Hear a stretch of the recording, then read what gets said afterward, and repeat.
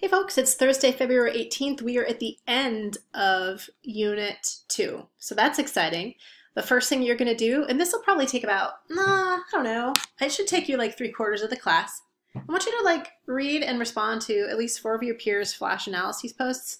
Y'all did a pretty good job last time of dialoguing with each other and really highlighting how much you appreciated each other's work. And it was really great. I really appreciated how thoughtful and considerate you were in responding to each other. So go team, let's have a repeat of that, okay? So, the next task is that you're just gonna learn about Unit 3. I recorded a video of introduction to Unit 3. It's weird, right? It's weird doing these video introductions to units. But anyway, there's a video introduction to Unit 3, and so there's going to be a video that's linked here. The key thing to know is just that I feel like Unit 3 is like a really cool unit, but it is definitely going to be one of those that it could potentially be really challenging because the podcast itself, it doesn't pull any punches. It's using satire to talk about racism and classism and that intersection in the US, but in a post-apocalyptic context with zombies and vampires.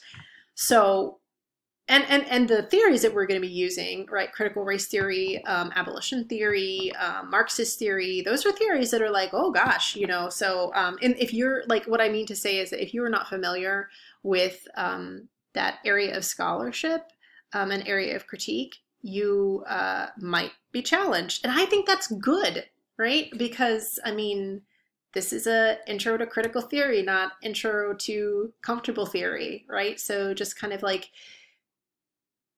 yeah. So all this to say, my video introduction is basically hey, just so you know, this is what stuff is about. And so I don't want to say that it's a rambling video because that's unfair to myself, but it is a 13-minute video. If you want to just multitask while you're listening to it, that is super cool and absolutely no judgment. The bulk of the video is basically me giving you an overview of what each of the articles that you could pick from, because there are 4 articles that you can pick for homework. Might as well scroll on down to that. So you just pick 2 of these articles here.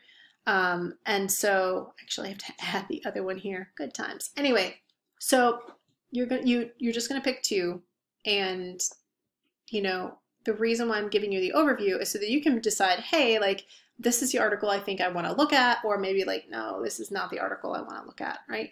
And so just keep in mind, as always, do not, how do I put this? For homework, when you're choosing the articles, my biggest advice and what I always tell students is never ask a question you don't want an answer to, right? So what I mean to say is if you feel like something might be too challenging for you, or I don't know, just what I'm trying to say is choose wisely, because I do want you to make sure that you are following the directions for the active reading assignment and so forth, okay?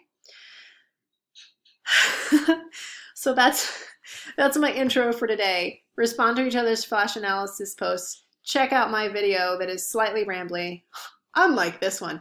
And then, right, for homework, you're going to pick 2 of the articles that are listed for homework and read them. There are 4 listed there for you. You're just picking 2. All right? Go team.